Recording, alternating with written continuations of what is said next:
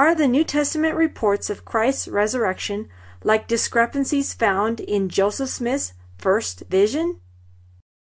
Well, welcome to the final edition in our series, Is Christianity the Mormonism of Judaism?, where we are answering the claims of the Jewish rabbis who assert that Christianity has a distorted Judaism in much the same way that we Christians believe that Mormonism has distorted the teachings of Christianity.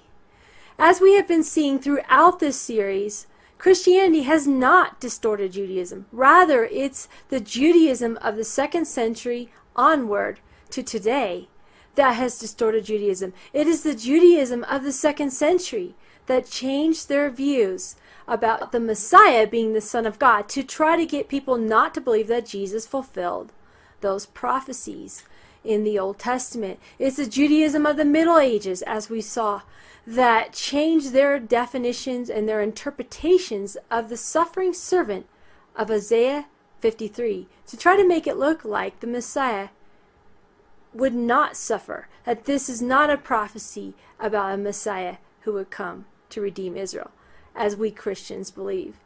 And so Judaism has changed over the years, but Christianity is consistent with ancient Judaism in asserting that these prophecies are fulfilled in Christ when he came in the 1st century. And we believe that Christianity came out of ancient Judaism as revealed in the scriptures, as consistent with the teachings of both the Old and the New Testament scriptures.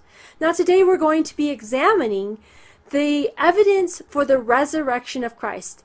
This being our final video in this series, I chose this topic to be the final video to end on because the resurrection forms the basis of the historic Christian faith.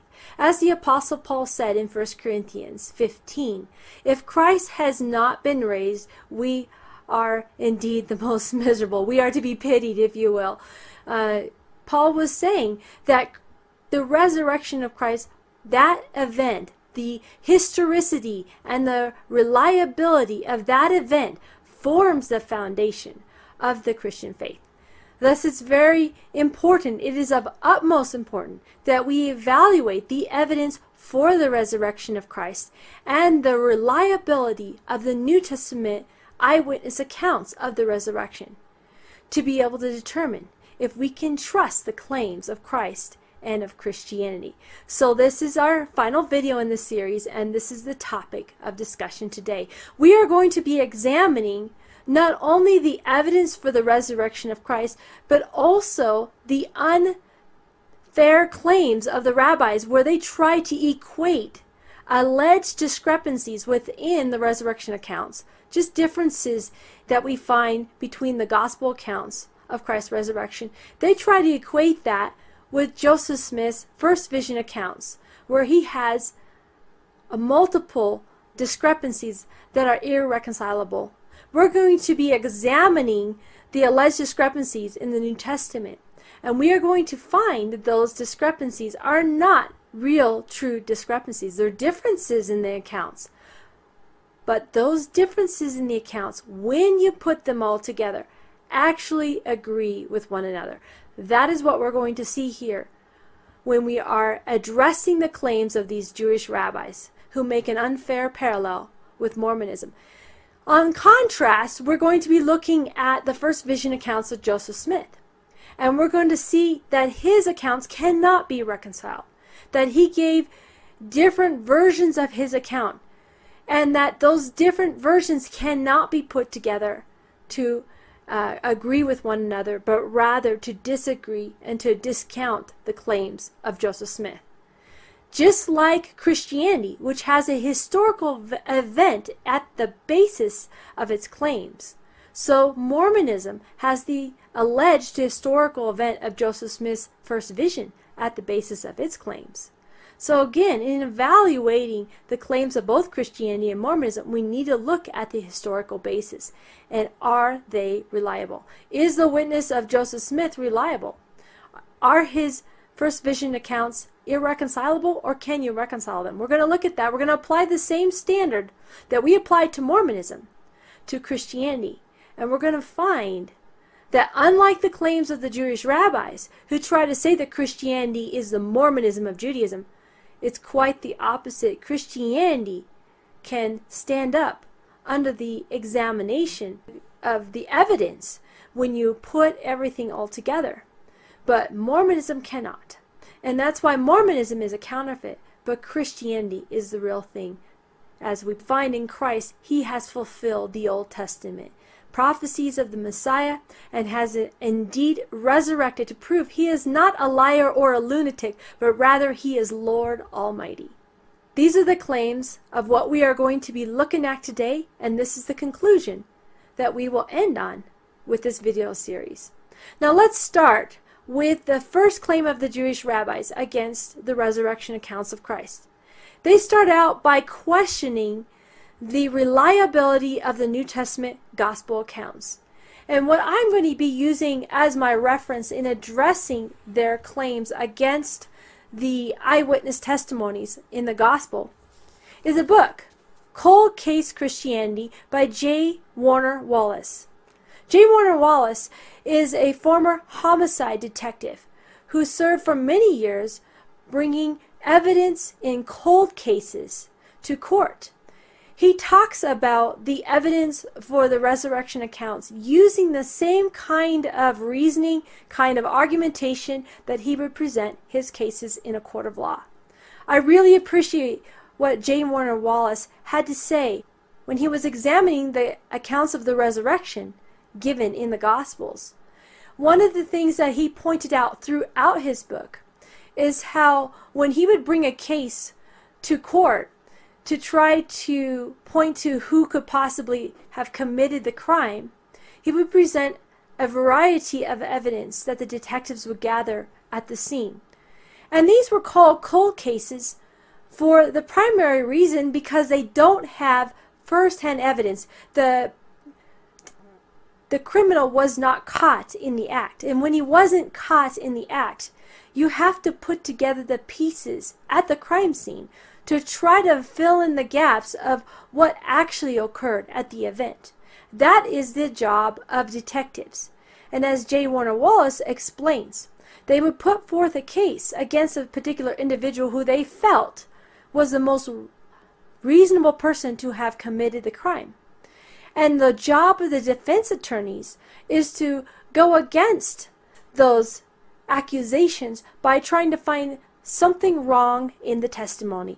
They will question the integrity of the eyewitnesses, of those people who may have seen the event or may have seen some aspect of the event. They'll question the motives of the eyewitness, and they will raise doubt as to the reliability of the eyewitness account. That's exactly what we see today in the accusations of skeptics and Jewish rabbis who assert that the New Testament isn't reliable, just like defense attorneys will present evidence or try to make the case that their defendant wasn't present at the event, or their defendant couldn't possibly have committed the crime, didn't have the right motives. Or they'll try to attack the witnesses of the event by insinuating that perhaps the witnesses had ulterior motives that would have led them to lie about who actually committed the crime. Those are all things that defense attorneys do when they are attacking the evidence in favor of a conviction of the criminal. That's exactly what we see with skeptics and with Jewish rabbis who try to attack the resurrection accounts. They try to assert first and foremost that the gospel writers didn't actually write the gospels, that those writers weren't actually eyewitnesses of the accounts of Jesus, even though they assert that they are. Mark, for example, which is considered one of the earliest, if not the earliest gospel to have been written, they will assert that that was written sometime perhaps in the 2nd century or very late 1st century.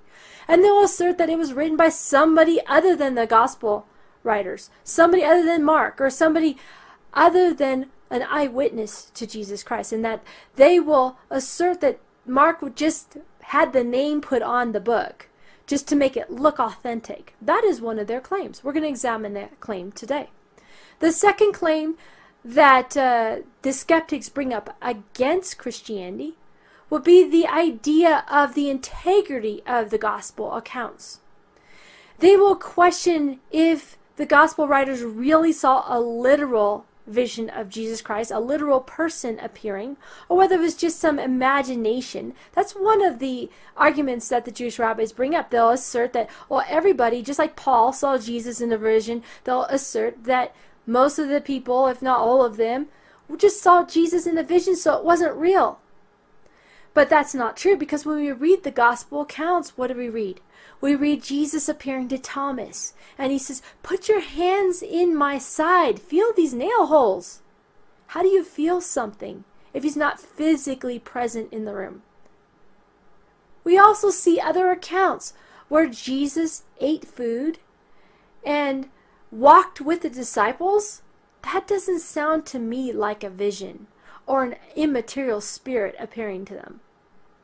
And then you have another account when we just look at the testimony of Paul, who was the last one to see Jesus.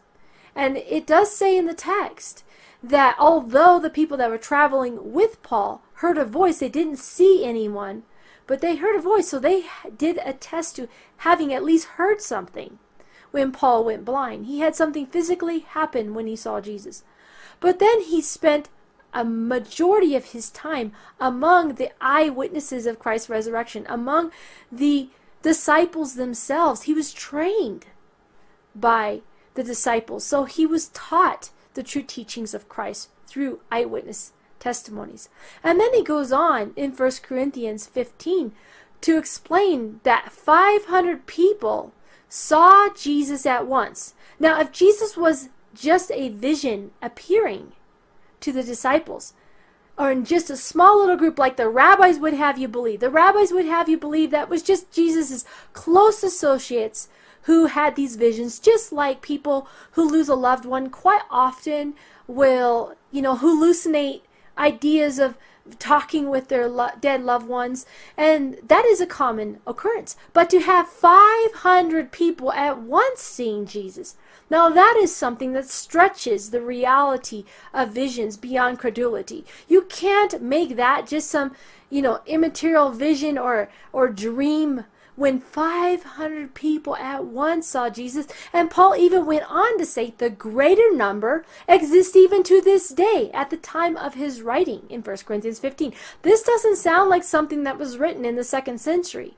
If the people, the greater number existed at the time to be able to validate what Paul was saying in his letter, it's very hard to make the case that this was something written by non-eyewitnesses, that this was not a testimony of eyewitnesses, that this wasn't a valid fact when you had so many people who attesting to having seen Jesus Christ.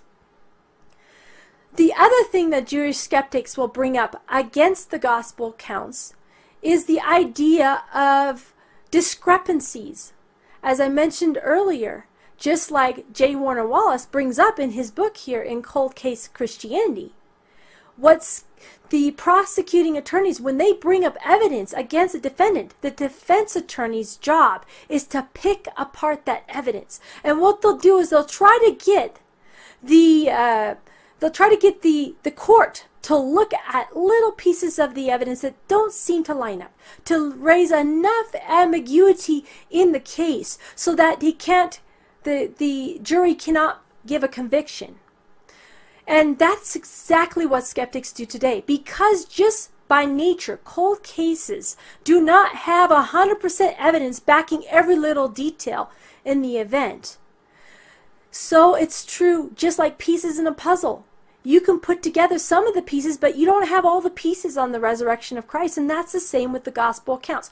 We don't have absolutely every little piece of the resurrection account accounted for within the Gospels. So we have to assemble the picture and take each of the gospel accounts, and when you put them together, causing the Gospels to be looked at as complementary to one another, not contradictory to one another, but complementary, that is when you're able to put together a case for the reliability of the Gospels as giving a true account of Christ's resurrection. And that is what we're going to look at. We're going to look at some of the details that skeptics bring up against the resurrection account. And we're going to show how those details can be reconciled if we put the gospel accounts together. And so that's what we'll do in the second part of our video. And then finally, we're going to examine Joseph Smith's first vision account and the irreconcilabilities within his different versions of the account, and show how there is no parallel between Mormonism's historical event or alleged historical event and Christianity's true historical event of the resurrection of Christ, which has been verified by many eyewitnesses and also unbelievers of the first century who wrote about the life of Christ. So let's dig into the evidence for the resurrection of Christ now. Now, as we get into the details of these accounts, I'm going to be using a few resources to discuss, first of all, the credibility of the eyewitness accounts. I've already mentioned this Cold Case Christianity book by J. Warner Wallace. And I'm also going to be reading from Josh McDowell's The New Evidence That Demands a Verdict. This book is excellent, not only in dealing with the credibility of the New Testament and the reliability of the manuscripts of the New Testament, it also discusses the Old Testament and how we know that we can trust our Bible. And as you can see, it's a very thick book. It provides a lot of good information. First of all, let's look at what J. Warner Wallace provides as evidence of the biblical accounts of the gospel being valid eyewitness accounts. We're going to look at a chart that he gives. It's basically a graphic that he put together. And this is found on page 256 of his Cold Case Christianity book. And here he talks about, first of all, the unintentional support for the Gospels. The Gospels agree with the kinds of things you would find in first century, like the correct names. The types of names that we find given in the gospel accounts fit first century names. The most common names we find in the first century are the kinds of names we find in the gospel accounts. Appropriate language. The language is consistent with first century writings. We find correct locations. The non-biblical corroboration and Jewish corroboration. We see Jewish writers and non-Christian writers corroborating the types of events, or even like the life of Christ. Jewish writers wrote about a man who was known for his miracles, and of course they attributed his powers to the demons, to Beelzebub, as the gospel accounts also explain. But they do recognize both that Jesus lived, that he was killed for his beliefs, and of course his claims to be the Messiah. And so these kinds of corroborations are found in the writings of non-Christian and Jewish scholars of the day. Archaeology, of course, verifies many of the events or specific places in the New Testament. We also see that the Gospels were accurately delivered. When we look at the manuscript support for the Gospels, it seems that they have been preserved, and we covered this a lot in our video series on textual variants in the New Testament. So if you want to review some of that, I did go into some of those details in that video. But as J. Warner Wallace, he reviews some of that same evidence for the textual veracity of the New Testament in this book. And then he talks about the evidence for the New Testament writers and the Gospels having been written before 70 A.D. The general attestation is that many of the Gospels were written anytime before 70 A.D. There's no mention of the destruction of Jerusalem, either in the book of Acts, which mentions several events that occurred with the apostles. There's no mention of the destruction of Jerusalem, or the Gospel writers are also silent about the major persecutions that came against the church in 61 to 65. So if these gospel accounts or the book of Acts were written after these events, it seems kind of strange that at least Acts would not have at least mentioned these major persecutions of the church. None of the martyrdoms of the apostles are mentioned in the gospel or the book of Acts. And if we look also, we find the Apostle Paul, who wrote to several churches, in some cases referencing churches that were later destroyed by persecution. And so many people believe, many scholars believe that Paul wrote his letters sometime between 53 AD to 57 AD, and he cites Luke's gospel. Now, how can Paul cite Luke's gospel if Luke's gospel wasn't written until the latter part of the first century or the early second century? Again, these are some of the reasons why biblical scholars place the gospel writings in very early, at least by the middle part of the first century. And then we see also Mark seems to have been perhaps the first gospel account to have been written. And Mark is relied heavily on Peter's support for his gospel as well. In fact, many people believe Peter worked directly with Mark in producing that gospel. And Mark was definitely an eyewitness with Peter's experience with Jesus. So these are all things that support the New Testament witness of Christ.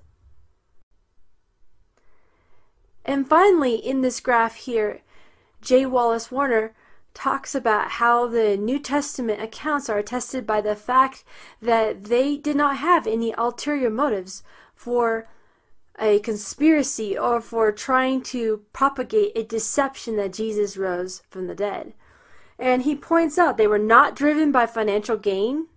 They were not driven by sexual lust or relationships. They were not driven by pursuit of power. And these are the kinds of things that witnesses who are trying to propagate a lie are usually driven by. And when you don't have any evidence of any of this type of motive that would be behind the New Testament writers propagating a lie or being part of a conspiracy to try to make it look like Yeshua, Jesus, rose from the dead when he supposedly didn't, if that were the case, why would they go to their deaths? Why are there so many examples of the horrendous deaths of the martyrs? And even Apostle Paul, undergoing stoning and shipwreck and everything for the gospel of Christ. He had absolutely nothing to gain for believing this idea that Jesus rose from the dead, or for teaching this idea. If they knew that this was false, if they were part of this supposed conspiracy to try to proclaim something that didn't happen, they have absolutely nothing to gain. And in fact, when we look at the New Testament accounts, what do we see? The disciples were hiding in the upper room. And when they first heard from the women that Jesus rose from the dead, what did they do? Did they go, oh, wow, let's check this out? Well, they looked at the empty tomb, but they didn't believe the woman. They questioned their testimony because they were not expecting him to rise from the dead. And that wasn't because Jesus hadn't told them. He had warned them that he would die and that he would rise from the dead, but they had forgotten about those statements, and they didn't want to believe that. It didn't fit what they thought Jesus was going to do. So there was absolutely nothing to gain for promoting a myth or a conspiracy that Jesus rose from the dead. In fact, quite the opposite. They promoted this idea at the expense of their own lives. And that is one of the evidences that seems to indicate that these New Testament gospel writers were indeed eyewitnesses to the resurrection of Jesus Christ, to a real, valid historical fact.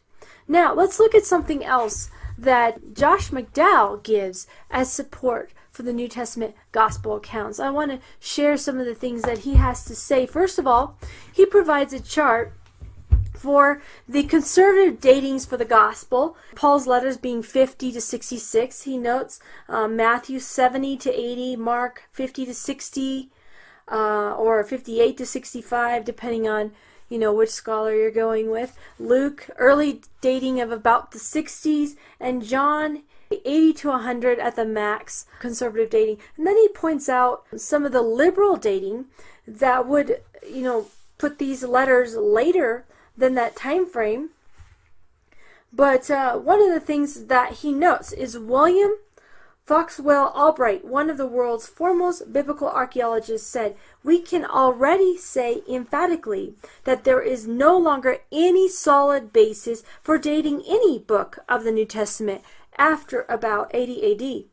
2 full generations before the date between 130 and 150 given by the more radical New Testament critics of today." And that's definitely the camp that these Jewish rabbis fall under. They claim that the majority of these writings in the New Testament and these gospel records in particularly were written closer to the 2nd century. And so they go with these late dates. But as this scholar says, Albright says, there is no longer any solid basis for dating any book of the New Testament after about AD 80. So then he goes on, he reiterates this point in an interview for Christianity Today, 18th of January 1963. "In my opinion, every book of the New Testament was written by a baptized Jew between the 40s and the 80s of the 1st century AD, very probably sometime between about AD 50 and 75. And that was his view. Albright concludes, "Thanks to the Qumran discoveries, the New Testament proves to be in fact what it was formerly believed to be, the teaching of Christ and his immediate followers between circa 25 and circa 80 AD. Many," and that's Albright, and he gives his reference here, "many liberal scholars are being forced to consider earlier dates for the New Testament." And that's the bottom line. Anyone who, with this evidence, still believes the Gospels were written well after the time of any New Testament or any eyewitness testimony could be gained from them to be inserted into the Gospel text, really has to disregard the evidence. Not only the evidence of the Gospel writers who said that they were eyewitnesses of these events, but also the internal evidence of the Gospel writings using 1st century language, 1st century names, the archaeological support, and they have to disregard even the internal quotations of the Gospels amongst themselves, particularly like the letters of Paul quoting Luke. You really have to stretch credulity to try to embrace the later dates that these Jewish rabbis and skeptics give for the Gospels.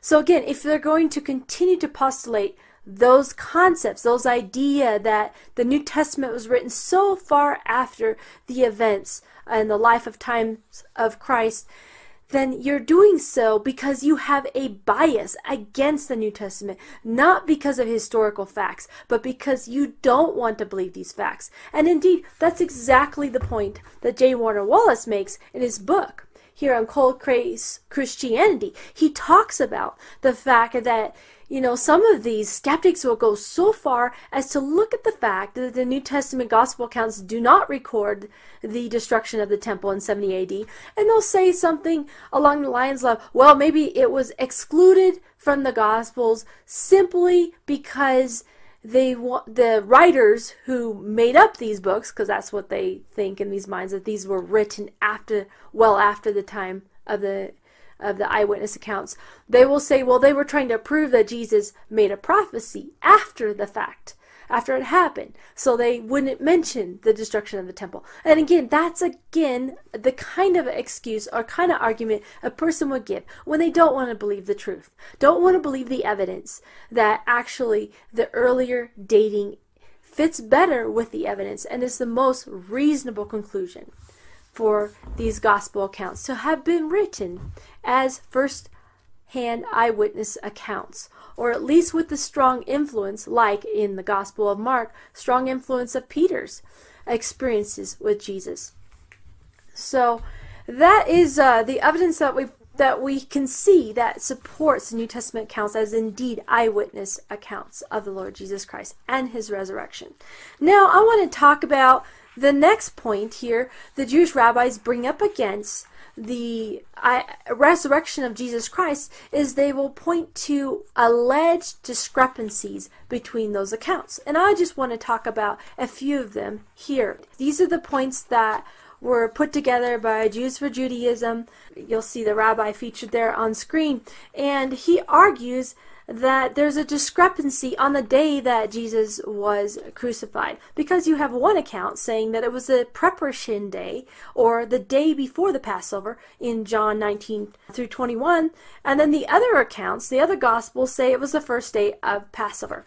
Now, this is easily reconciled. The Passover feast, the whole area, several days that encompassed that holiday in the Jewish system. If you say the preparation day, that was the first day of the Passover range, not the specific day of Passover, but it was a preparation day when they would kill the lambs. And so these gospel accounts that say the first day of Passover, they're alluding to the first day that that whole Passover holiday would begin, and it would begin with the preparation day, which was essentially the first day of Passover. So this is an easy reconcilable so-called discrepancy, and it's not a real discrepancy when you understand how they looked at that time frame in the Jewish system. The next discrepancy they bring up would be who carried Jesus' cross. In three of the gospel accounts, Matthew, Mark, and Luke, they say that Simon of Cyrene carried his cross, and John had Jesus carrying his cross. Now, I want you to know, when you're looking at these alleged discrepancies, is there any indication that, like in the example of John, does it say Jesus was the only one who carried his cross, or does it just merely represent Jesus carrying his cross? If it just merely references him carrying his cross, it doesn't mean necessarily that Jesus carried his cross the whole way. By the same token, when you read in the other gospel accounts that Simon of Cyrene carried Christ's cross, the question that needs to be asked is, was he the only one that carried his cross? And if you don't see any allusion to him being the only one to carry the cross, then you can easily reconcile these gospel accounts with the idea that Jesus started carrying his cross, and then it became too heavy for him. He was worn out from the beating, and so then Simon of Cyrene was compelled to carry his cross for him. So we can reconcile those accounts easily by looking at the gospel accounts and putting them together as complementary to each other, not contradictory, but rather filling in the gaps, each one filling in different aspect of the gospel accounts. And that's what we're going to see too here in the next section of alleged discrepancies in the gospel account. We have, who was the first person to come to Jesus' tomb? Well, you have Mark 15 through 16, Mary Magdalene, Mary the mother, and Salome, Mary the mother of Jesus. He says here in the chart, I believe when I read the text, it was actually Mary the mother of James, but either way. Then you go to Matthew's account, he says Mary Magdalene and another woman named Mary. And then in Luke's account is Mary Magdalene, Mary the mother of James and Jonah, and other women. And then, of course, in John's account, we have only Mary Magdalene being mentioned as coming to the tomb. How do we reconcile this? Well, we're going to reconcile that by putting all the accounts together in just a minute. I want you to remember that thought. So there's a question on who was the first to come to the tomb, who was actually at the tomb when these angels appeared, how many angels actually appeared. Those are differences in the accounts. We're going to look at that in just a minute. I want to also look at some more of his claims. What did the women see at the tomb? Mark 14:15, a young man sitting inside the tomb. Jesus has risen. Okay, so you see a young man, or it was actually, Mary thought it was a gardener, or other people thought they saw angels. Okay, Matthew 27:28, angel sitting on a rock outside the tomb. You have Luke account, 2 men standing inside the tomb, and that 2 men was actually 2 angels in many of our translations of these passages. And then we have John, when Mary first arrives at the tomb, she sees no one. When she returns later with the 2 disciples, she sees 2 angels. Okay, so we have all of these accounts. How do we reconcile them? We're going to now put those accounts together, asking the question, who was first at the tomb? Who actually was there with Mary or without Mary? Was Mary there multiple times? Were these women there multiple times? What did the women see? Did they see an angel? Did they see a man? Did they see two angels? What did they actually see? And then we're also going to ask the question of what time did these events take place? They will point out that some of the time frame given in the gospel accounts, for example, in Matthew, says that as it began to dawn, that's when Mary Magdalene was at the tomb. Mark 16 says, after the sun has risen. And we have in Luke, very early in the morning, the woman took spices. And then we have John, who is saying, while it was still dark. So when did Mary Magdalene actually get there? When did the other women get there? Were there several groups of women that came to the tomb? We need to ask that question. Could that account for some references saying that it was before the dawn, or as it was beginning to dawn, or very early in the morning? That's kind of a vague term. That could be, when it's dawning or after the sun had risen. We could also see the reference while it was still dark. Well, if this event took place while it was still dark, it wasn't taking place after the sun had risen. So that does lead to the idea that there were several times that various groups of women were at the tomb. And that is the position that I land on, especially in reconciling the different names that are thrown out. Who was at the tomb? Was it just Mary Magdalene by herself? Or was it Mary with the other Mary? Or Mary the mother of James? Or was it Mary Magdalene by herself? Or what about these other women that are mentioned? Joanna and Mary the mother of James along with other women. And many of these accounts talk about the other women, don't necessarily give their names. So it kind of gives the idea that this is taking place with many different groups of women coming to the tomb. And somewhere in this mix, you have the disciples also coming to the tomb, particularly Peter and John, who ran to the tomb to find it empty. So let me now explain what I believe actually occurred and how I reconcile these accounts. I reconcile them with first the idea when we read in Matthew 28 and in Mark 16, you have a reference to Mary Magdalene being the first to appear at the tomb. It says in Mark 16:9. Now, at that point, it doesn't specifically say that the first time Mary came to the tomb, because I do believe she came to the tomb more than once. It doesn't say that this first time that Mary came to the tomb, that it was after the sun had risen. However, it does say that when Mary Magdalene came with Mary, the mother of James, and Salome and brought spices, it says after the sun had risen. So it does kind of give the idea that maybe perhaps Mary came to the tomb by herself while it was still dark, and then the women with spices came later. Perhaps they were not staying together and they got a later start with the spices, the ones who were bringing the spices, and Mary just ran to the tomb ahead of them. It's hard to say exactly, but that is kind of where I kind of lean to this idea that she might have gotten to the tomb first before these other women did, because it does say that Jesus first appeared to Mary Magdalene. And it does seem to kind of indicate she was by herself, because we have no reference to the other women when we read John's account of Mary as well at the tomb while the tomb was still dark. We also read in John's account that when Mary Magdalene saw these angels, it was two angels that appeared to her. But when we read of the account with Mary Magdalene, when the other women with spices encounter the angels, we see it's not the angels plural, but rather they see an angel.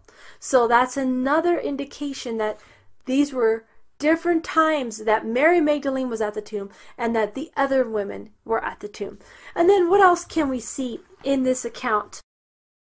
If Mary Magdalene got to the tomb before the other women came with the spices, it is conceivable that when she got to the tomb, she saw the stone rolled away, and the other women soon followed and potentially arrived at the tomb.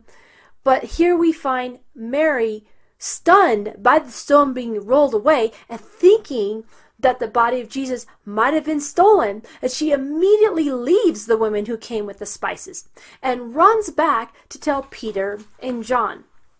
And so when she goes to tell the disciples, Peter and John, what do we see? What actually happened?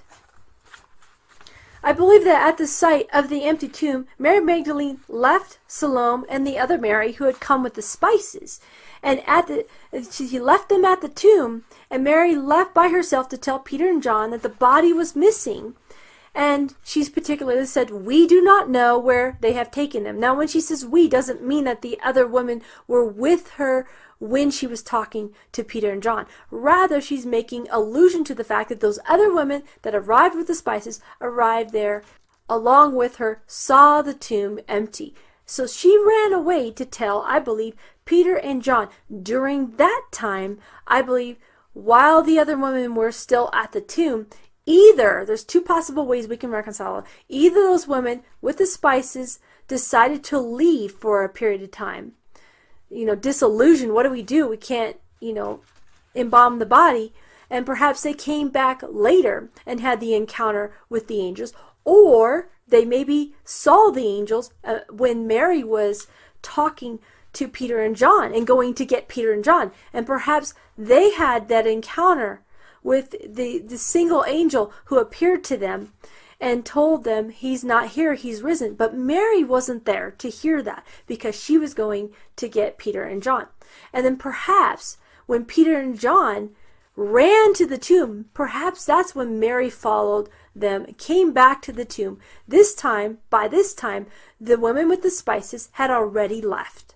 And when they had already left, with the news being told to tell the disciples that Jesus had risen and to meet them in Galilee, perhaps while they are heading back to tell the disciples, that is when Mary and Peter and John show up at the tomb. Peter and John immediately see that the tomb is empty, so they run back to the other disciples to share the news, while the women with the spices preceded them, running back to the disciples and to say that the angel had appeared to them. Meanwhile, Mary doesn't know any of this. She's left at the tomb alone, here at her second time at the tomb. And that's why we get here at the rising of the sun. This is when Mary's there at the tomb alone. And now she sees two angels who speak to her and tell her that that he's not there, that he's risen. And she turns around and sees a man standing there, thinking that this is the gardener. She asks him where the body of Jesus is. And then, of course, Jesus, we all know the story, says that reveals himself to her and calls her by her name. And she recognizes that he's her Lord, that he's resurrected from the dead. And so here we see Jesus' first appearance being to Mary when she was by herself. And I think that just easily reconciles the differences that we see in the gospel accounts between the women with the spices that were perhaps with Mary the first time. Maybe Mary got there first, but I believe the time when she was actually alone, when the angels appeared to her, was after those women with the spices had left, and after the disciples, Peter and John, had seen the empty tomb. Again, they didn't know about the resurrection of Christ. And so there's no indication in the account that neither Mary or the disciples had seen any angels prior to this coming to the tomb the second time, in the case of Mary coming the second time and the disciples coming there for the first time. So that's how I reconcile those differences. And then what else do we have to deal with? We talked about the different time frame of the sun. Again, while it was still dark, as it was beginning to dawn, the women with the spices at the tomb, they first get there, it's beginning to dawn, but it doesn't take long for the sun to rise. And so as all of these events are transpiring, no doubt the sun came up. And so here we have Mary, after the sun had risen, coming back to the tomb. And perhaps that's also the time frame that these women who had brought spices incurred the angels with the sun already risen up, and then going back to the disciples. All of this took some time with them their paths crossing on the way to the tomb and back and forth. There's also some indication perhaps there may have been another group of women that showed up at the tomb after Mary went back to the disciples, after the woman with the spices had gone to the disciples and purported these things that Jesus had risen from the dead. Perhaps that is when we see these other women that came to the tomb, and like Joanna and some of the others that are not mentioned. And we also want to keep in mind here, when the women are at the tomb and they do encounter first that angel that told them that Jesus had risen, these women with the spices, it specifically says in Mark's account, it says, "Go tell his disciples and Peter, he is going ahead of you to Galilee, and there you will see him just as he told you." I find it interesting that in Mark's account, he specifically says, "Go tell the disciples and Peter." That seems to indicate to me that perhaps the angel, being well aware that Peter and John had seen the empty tomb, that perhaps that's why he emphasized, "Go and tell the disciples and Peter."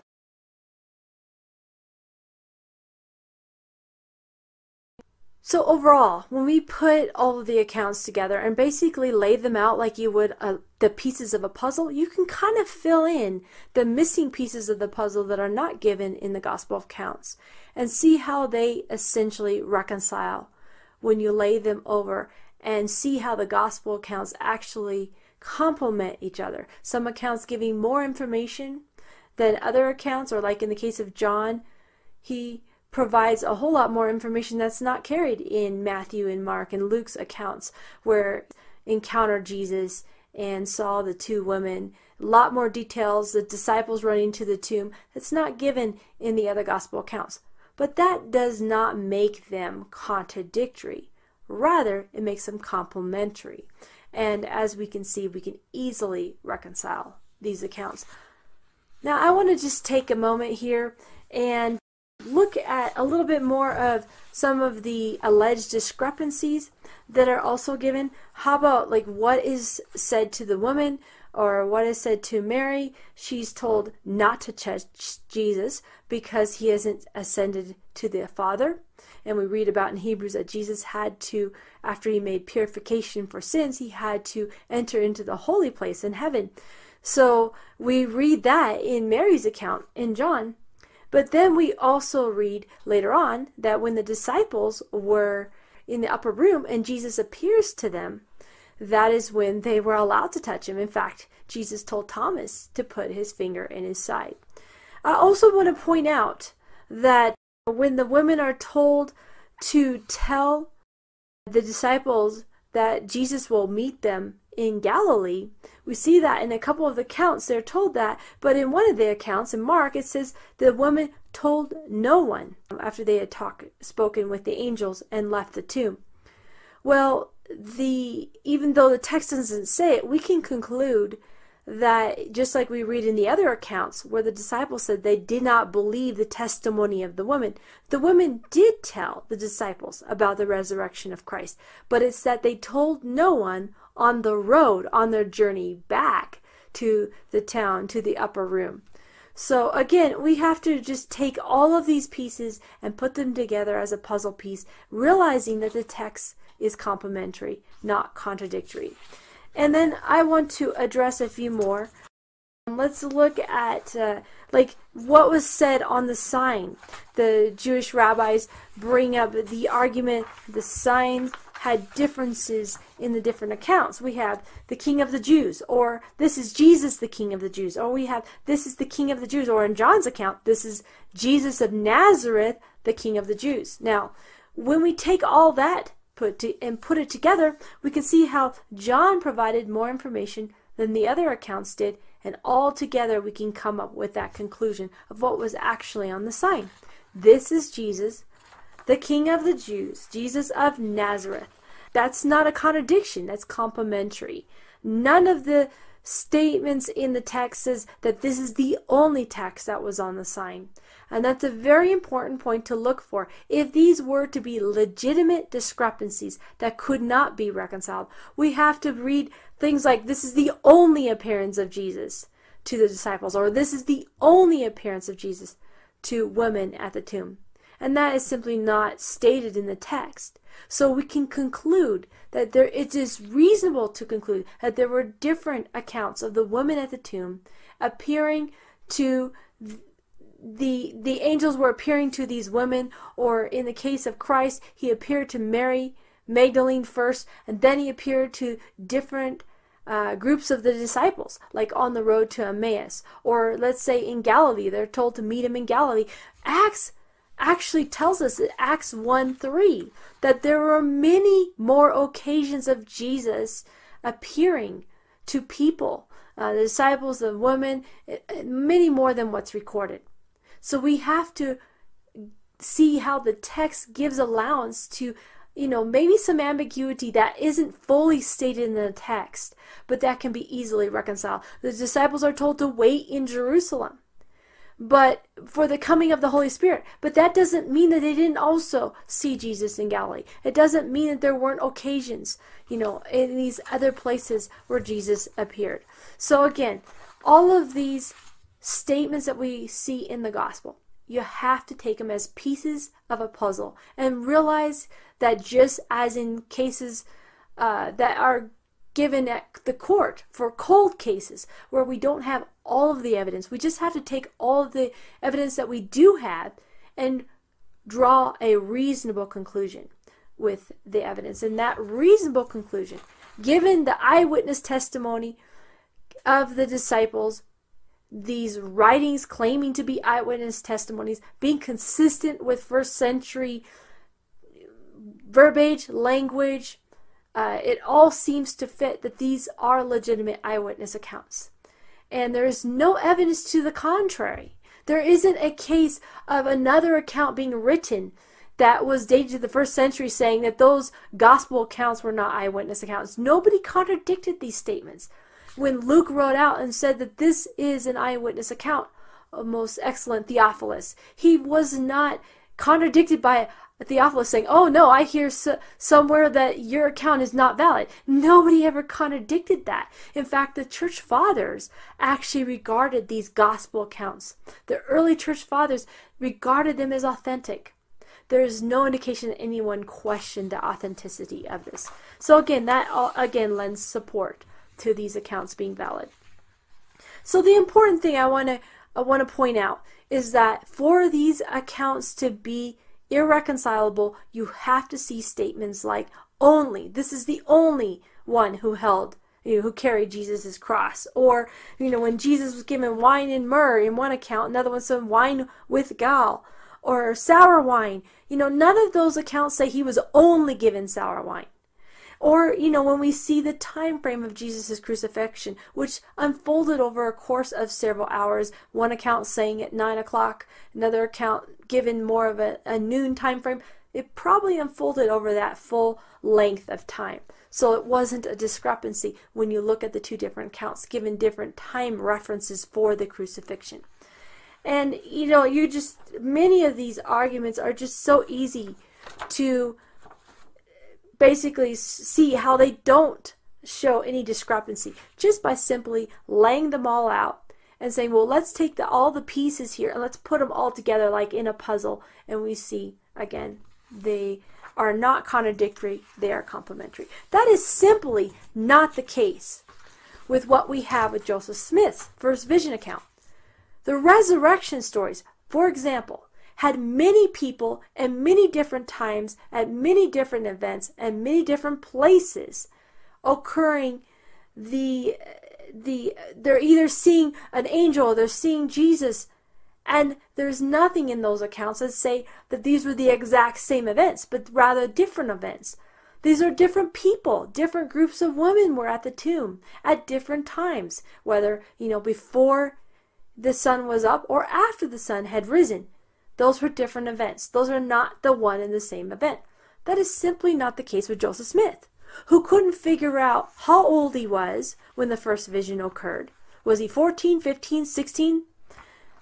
There are differences in his own accounts about these events and what he told his followers, which, by the way, there were absolutely no other witnesses to the first vision. Joseph Smith was the only one. So getting his own story confused, there is no excuse for that. When he can't figure out whether it is Jesus who told him that his sins are forgiven, or whether he read it in the scriptures that his sins are forgiven, that is a discrepancy that is irreconcilable. This is not the case of two occurrences of Christ talking to Joseph Smith and telling him one thing, or perhaps not telling him because he was reading it in the scriptures. I mean, there are differences in the first vision accounts. Did Joseph Smith learn of the apostasy through his first vision account, or did he learn it through searching the scriptures? Those are the differences we see. We see Joseph Smith saw two personages in one of his accounts, the Father and the Son. In another account of the same event, Joseph Smith said that he saw the Lord of Glory, and there's no mention of the Father. And so then, you have to ask, well, who did he actually see? Did he see the Father, or did he not see the Father? You have the case where Moroni visits Joseph Smith in the 21st of September, 1823, but then in another account, it's the 22nd of September. Okay, not a big deal. Maybe it got mixed up on what day, but then it's 1822. That's a whole year difference when this angel supposedly appears. And in some of the accounts, it's not the angel Moroni who appears to Joseph Smith. It's the angel Nephi. He couldn't even figure out his own angel who appeared to him in the bedroom. And we also have discrepancies in this, whole first vision in the coming forth of the Book of Mormon story, with the whole idea of an 1820 revival that supposedly spurred Joseph Smith to ask which churches to join. Well, if we go back to the newspapers of that time frame, there was no activity, no revival in the area that Joseph Smith was in at this time until 1824. But yet Joseph Smith claims that he had this first vision in 1820. Again, it doesn't agree with the historical record. We find first New Testament accounts, the gospel accounts, agree with the historical record. But the historical record of Joseph Smith's day do not validate Joseph Smith's claims, nor do they validate his first vision accounts or his alleged time frame that he gives for these events. For example, Joseph Smith says that when he encountered the angel Moroni 3 years after his first vision, the angel Moroni tells him that he cannot receive the gold plates for another additional 4 years. Now, if you put that together, you have the first vision, supposedly in 1820. He then meets the angel Moroni in 1823, or perhaps it's the angel Nephi. Again, there's discrepancies in his own accounts. But 1823, he meets this angel, supposedly Moroni, and then he doesn't get the plates for another 4 years. That's a total of 7 years from the time he has his first vision to the time when he can obtain the plates. Now let's just think about this for a minute. If you have Joseph Smith not getting the plates for 7 years after the first vision, and then you read in Joseph Smith's account that he is seeking God to know what church to join, and we read from close apostles, and John A. Witzel records this in his book, Apostle. He records that Joseph Smith was not able to, he actually started to pray about what church to join because his brother Alvin had died. Then when did brother Alvin die? Well, his brother Alvin died in 1823, in the fall of 1823. Joseph Smith claims to have had his vision, his first vision, in the spring. So now we have another discrepancy. The historical account seems to put the first vision in 1824, not in 1820. We have the revivals occurring in 1824. We have Joseph Smith praying about what church to join after Alvin's death, which would again put the time frame for this in 1824. Now we got a problem, because according to Joseph Smith's own testimony, it's 7 years from the time of the first vision before he can receive the gold plates in order to translate the Book of Mormon. So add those 7 years to 1824, the spring of 1824, and what do we get? 1831. The first year Joseph Smith is able to obtain the gold plates to translate the Book of Mormon. Now, if you have the Book of Mormon being published in 1830, but he doesn't receive the gold plates to translate the Book of Mormon until 1831, we have a major problem with the chronology of the first vision account of Joseph Smith. Again, there is absolutely no comparison between Joseph Smith's first vision account and his story and the foundation that is given for Mormonism, and that of the New Testament gospel accounts that are reconciled with both archaeology, non-Christian, Jewish support for the life and the teachings of Jesus Christ. We see all of this supporting and corroborating the New Testament accounts, the gospel accounts. And then when we tie the gospel accounts and their testimonies together, recognizing that they fit like pieces in a puzzle, that we can fill in some of those gaps by realizing that there were many occasions where Jesus appeared to his disciples and many occasions where the angels appeared to women at the tomb. Then it's easy to reconcile the alleged discrepancies and see them not as discrepancies, not as reasons to deny the resurrection account of Christ, which forms the basis for the Christian faith.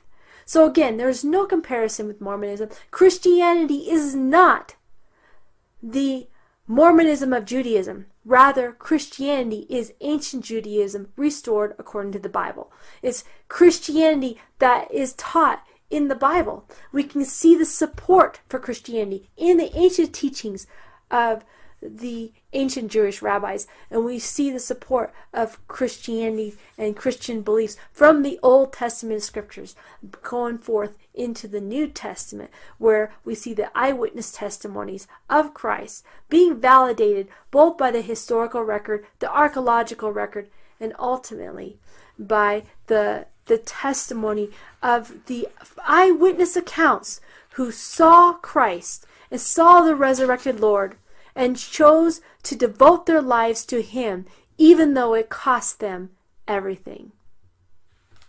I hope this course has been encouraging to you in your faith as a Christian. And if you're a Jew watching these videos, I hope you consider the claims of Christ and the claims of the New Testament and come to know Yeshua Jesus as your Lord and Savior. Now, as we conclude our series, I'd like to leave you with a few resources that you can use for further study. As I just merely touched on some of these topics dealing with Judaism and their objections to Christianity, I highly recommend Dr. Michael Brown's books. This is volume 1 of Answering Jewish Objections, and here he talks about general and historical objections. I highly recommend that you read the series. He has a 5-volume series. Volume 1 kind of deals with, Jewish arguments like, why didn't Jesus bring peace on the earth if he's the Messiah? Because the Messiah is supposed to bring peace on the earth, and kind of deals with a lot of their objections, general objections to the Messiah in volume 1. And in volume 2, he deals with the sacrificial system and the claims of the Jewish rabbis that we don't need a blood sacrifice. I kind of touched on some of these things in one of my videos dealing with, Psalm 40 and sacrifice and offering you would not desire, but a body you prepared for me. That quote there in my video on that. But I highly recommend Dr. Michael Brown's books because he gets into a whole lot more depth than what I can get into in this small little series. I also recommend Volume 3 deals with the Messianic prophecies and the Jewish interpretation of those prophecies, and particularly things like the New Testament quotations of the Old Testament. That would be like, Matthew's quotations of Isaiah 7:14 and Isaiah 9 and many other passages of the Old Testament that are quoted in the New Testament. He does a really good job in Volume 3 of addressing those, again, in much more depth. We kind of touched on some of these things in the video series, but not nearly to the level that you can get when you get a good 5-volume series from Dr. Michael Brown addressing Jewish objections. Now this is Volume 4, Answering Jewish Objections to Jesus. Michael Brown in this book deals with New Testament objections that the rabbis bring up against the New Testament, And I saw some of the things that he covered in here, like the genealogies that are given of Jesus by Matthew. Supposedly the rabbis claim those are contradictory. He addresses those claims and shows you how they're not contradictory. This is just some of the examples of things. As you can see, these are pretty thick volumes. These are not, small little books. He covers also, is the New Testament self-contradictory, and just really their objections to the New Testament as a whole he addresses in this volume. And then also Answering Jewish Objections to Jesus, Volume 5. This is his most recent volume, and he goes into more depth with rabbinic arguments, addressing the traditional Jewish objections in the areas of rabbinic teachings, and again, a whole lot more understanding and depth that he has on Judaism than, of course, I do in 1 year of research. He's spent his lifetime studying Judaism, and Dr. Michael Brown is indeed a real, authentic Jew. I mean, he was born a Jew, and then, of course, became a Messianic Jew when he found Christ. So he really addresses things from a deep understanding. Not only having grown up Jewish, he also has spent a significant amount of time getting his doctorate in the Near Eastern languages. I forget how many languages he knows, but I mean, he can actually read the source documents that I have to rely on English translations when I was doing my research. Dr. Michael Brown can actually go to the source. And so he does that in these volumes. And I really like this chapter he has here in the appendix on unequal weights and measures, and he shows the inconsistencies of the one standard that the Jewish rabbis will apply to the New Testament. If they applied that same standard to try to write off the New Testament, if they applied that to the Old Testament, they would not be able to hold their arguments. And that's the reality. They'll apply one standard to the New Testament that is just not even a reliable standard to use for any work of antiquity, let alone work that is regarded as scripture. And the Jewish rabbis don't apply those same measuring standards to their Old Testament. So again, unequal weights and measures, a critique of methodologies of the anti-missionaries. Those are the anti-Christian Jewish rabbis that attack Christianity. So again, if anyone understands how to deal with Jewish objections, it certainly is Dr. Michael Brown. In addition to his 5-volume books, he also has a couple YouTube channels. The Real Messiah is one of his channels, and Ask Dr. Brown. I would highly recommend that you check out those channels for his answers to rabbinic objections there in the video format. And, I do have some differences with Dr. Michael Brown when it comes to some of his theological positions on non-essential issues and a few other things. He gets a little more charismatic than I'm comfortable with. But when it comes to Judaism, he really is the expert in that area. Now, another book that I'll recommend too, if you're not wanting to get quite as in-depth into researching Judaism, perhaps 5 volumes is a bit intimidating, I would recommend then get Refuting Rabbinic Objections to Christianity and Messianic Prophecies by Eaton Barr. He's, I believe, the director of One for Israel, that YouTube channel. And also he's working right in Israel with Jews who have come to know the Messiah, Jesus, and he's doing quite an amazing online ministry to Jews.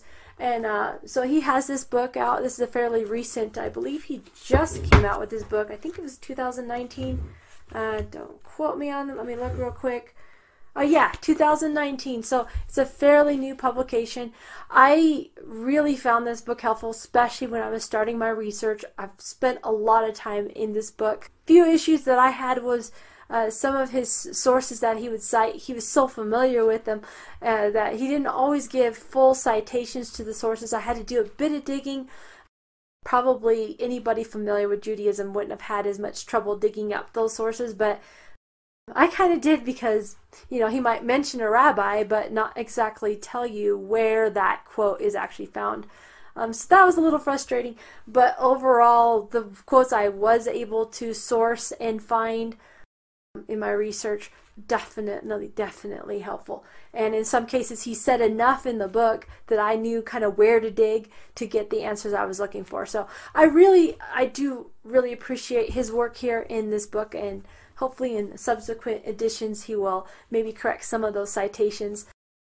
So again, these are the sources that I used in my research. In addition, quite a bit of YouTube videos I checked out online, anything free that I could find, especially as I was studying on a tight budget to begin with. So, but I ended up, breaking down and buying these volumes because Dr. Michael Brown is so in depth in his research in these volumes, and it's really a good library to have. Even if you're not studying Judaism, it's a good library because it addresses a lot of common objections that people have to the gospel, and also it provides a real good basis for understanding the roots of our Christianity, the Jewish roots of our Christianity. So again, check out Dr. Michael Brown's resources, and there are other really good ministries as well, and we'll be giving you links. If you go check out my website article on Is Christianity the Mormonism of Judaism, just the regular article, I have all kinds of links to free resources online that you can use to understand in more depth. There's other Messianic Christians, or she used to say Messianic Jews, who have done a significant amount of research in, just understanding how the New Testament quotes the Old Testament.